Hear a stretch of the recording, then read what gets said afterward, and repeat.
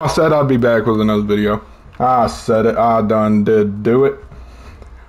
We got the C58. Max level already.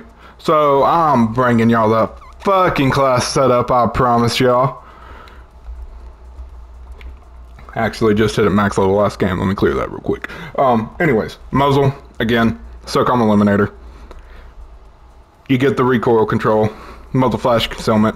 One of the best muzzles you can run.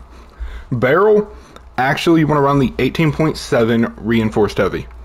You can run the task force. It does increase the damage a little bit, but I find the recoil a little too much, a little too out there to be worth it. So I run the 18.7 reinforced heavy. Under barrel, you want to run the bruiser grit. Increased speed. Magazine, 60 round drum. There is a 30 round fast, but I don't really find it worth it. Run the 60 round drum. Handle, airborne elastic. You know, ADS, flinch resistant, drop shot. Best all the way around. And then we'll go ahead and show the kills with it.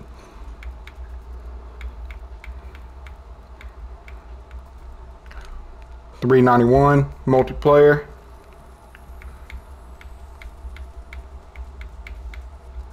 .299 zombies. Either way, just another short little video for you guys. Told you I'd bring it either tonight, tomorrow morning. I ended up grinding it out tonight. As you can see, we already level 86.